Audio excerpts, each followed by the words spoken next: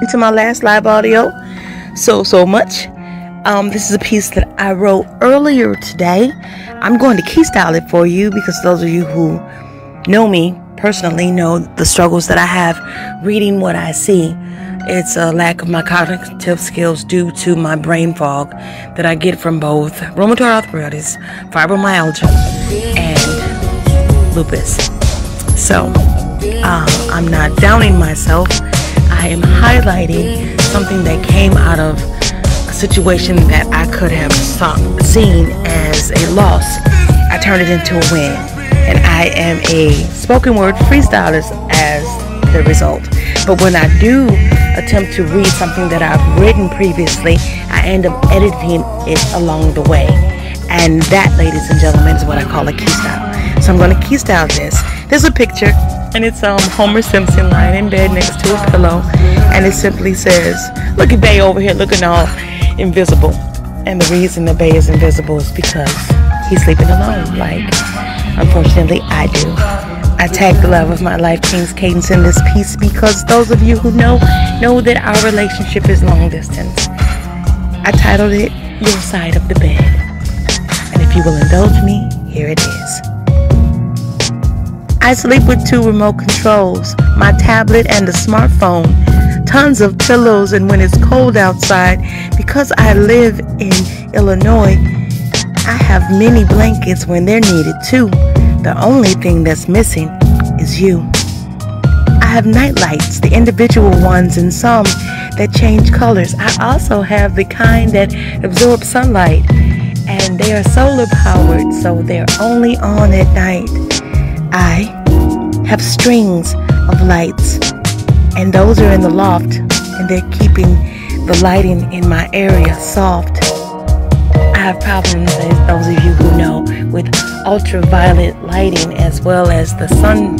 So a lot of times, even when I'm inside, glare from your lights from my eyes aren't any fun. I sleep alone, like I said, but sometimes when I'm in bed, I like to burn candles and occasionally incense or smoke some good green because that's my medication. You know what I mean?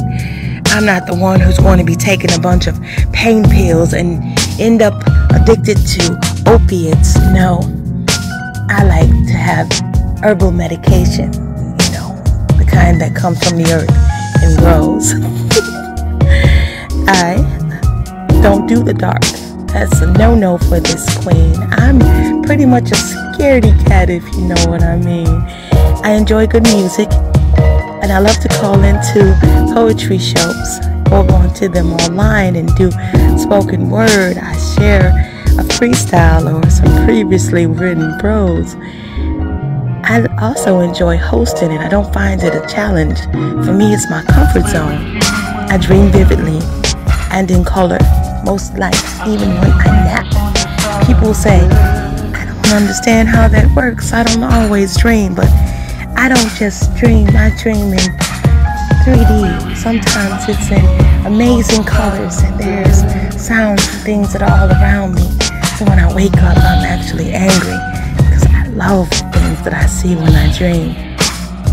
But I digress. I am currently without my overweight lover to sleep next to, and that to me would be best. I cuddle when my grandchildren are over and whenever possible, but that's the only time that my bed is full. I am affectionate and passionate. I'm just alone. See, there's no male voice to be heard in my home. I often sleep while my love listens to me, even if while I'm on speakerphone, he hears me snoring. I think that's just our way. Sometimes I listen to him breathe while he's sleeping too, especially when he was hospitalized. Over his sleeping body, I would pray. I crave again to be in his arms. That's where I would stay. All relationships work. Long distance ones are a struggle. We need to get together immediately. I'm talking about rapido and on the double. I want to kiss and snuggle.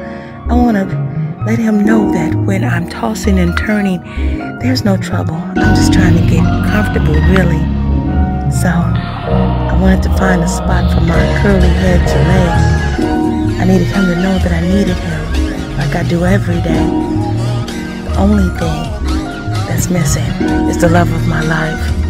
I'm patting the other side of my bed right now because it's his, and it'll remain empty until it's filled by him.